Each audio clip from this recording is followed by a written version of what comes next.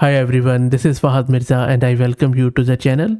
In a very exciting development, ASUS has come up with this new RagFlow Z13 2025 series of laptop, which is a lineup designed for both gaming and more importantly for us, for AI developers.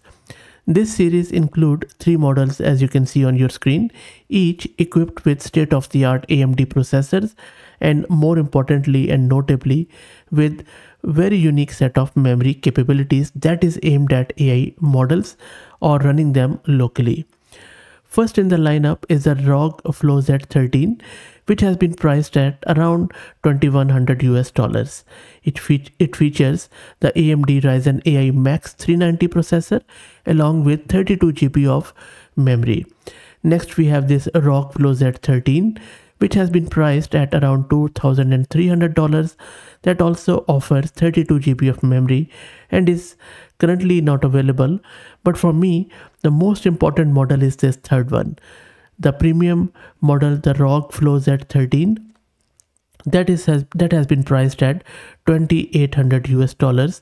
It stands out with an impressive 128 GB of unified memory, of which up to 96 GB can be designated as VRAM, and that really intrigued me a lot.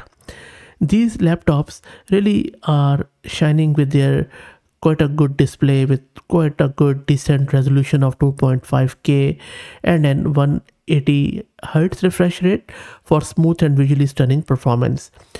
But for me, the significant highlight is their AI capability driven by the AMD XDNA NPU, which provides up to 50 TOPS, making them ideal for handling AI models and complex computational tasks. Now, in terms of pricing, the series presents a compelling alternative to high-end devices like Apple's Mac lineup, particularly for those needing substantial memory without breaking the bank. But I really am curious to see how it plays out against Nvidia's digits. But this could be a smart choice given that it is reliable, because the innovative features are impressive, no doubt about that, but there are some consideration and concerns which exist around ASUS historical reliability. That company from Taiwan, ASUS, has been quite good. I mean, I have used their products. They are okay, I would say. They have been very heavy in phone hardware and electronics. They are headquartered in Taipei in Taiwan, I believe, and they are not a new player. They were founded around in 1989. So they have been designing and manufacturing these laptops, desktop, motherboards, graphic cards and other components and peripherals for a long time. Also, the company's name is quite interesting. It originates from the last 4 letters of the word Pegasus, that symbolizes wisdom, creativity and the pursuit of innovation. So let's see how this new innovation from ASUS plays out. Having said that, I really want to touch upon a couple of the points which intrigued me, especially around memory, because it is really worth noting that the memory which we are talking about, especially in this last one, this one is a shared RAM, not a unified RAM. So for a 128 GB chip, you can only allocate 96 GB of RAM to the GPU, which is quite exciting. And I want to know how this RAM allocation affects the bandwidth, because that is very important, especially when it comes to networking and how that plays out. Now, there are a lot of other things which are quite, I would say, not clear to me. For example, one thing I always feel with AMD, that their AI framework, which is ROCm or ROCm, is basically unusable. It's not that stable, and when you try it out on any random AI project, more often than not, it's a gamble whether it works out or not. The price though looks quite good for these laptops. They are in the same range as Nvidia's digits, but the promise to run any Linux that you want on this one is really big.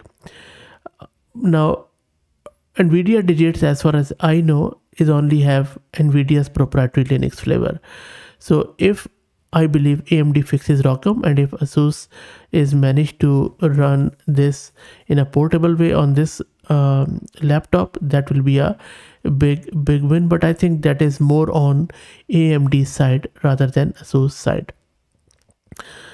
I believe most of the people are really keen to try out this unified memory because they think that all they need to run a large language model on their laptop is through unified memory. Even that is slow. I think as long as they can run it and get a decent speed, they should be happy.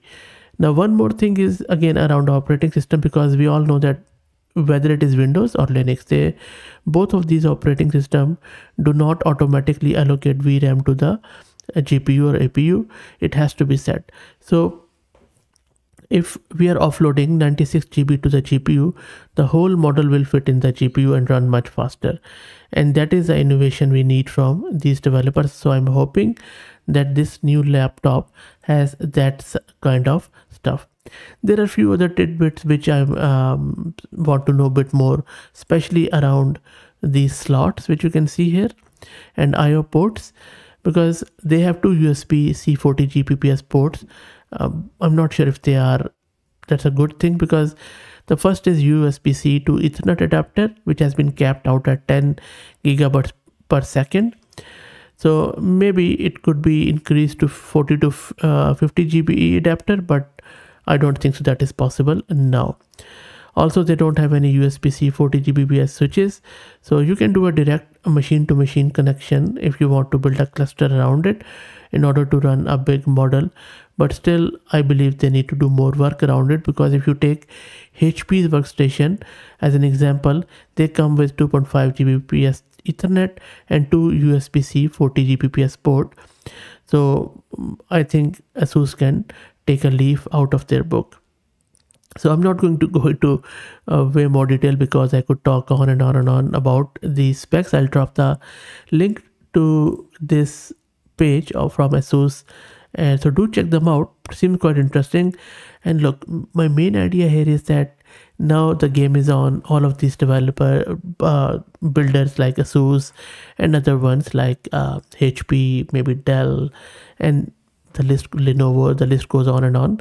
They might be coming up with their own sort of innovation around how can we run these AI models locally, whether through shared RAM or unified memory, GPU, RAM, or whatever. So I hope that the price also comes down, because for most of the world still this 2,000 to 3,000 US dollar is huge. So let me know your thoughts. Very keen to know about them. Before I move forward, let me quickly introduce you to the sponsors of the video, who are Camel AI. Camel AI is an open source community focused on building multi-agent infrastructure for finding the scaling laws of agents, with application in data generation, task automation, and world simulation. And I will drop the link to their website in video's description. If you like the content, please consider subscribing to the channel. If you're already subscribed, please share it among your network, as it helps a lot. Thank you for watching.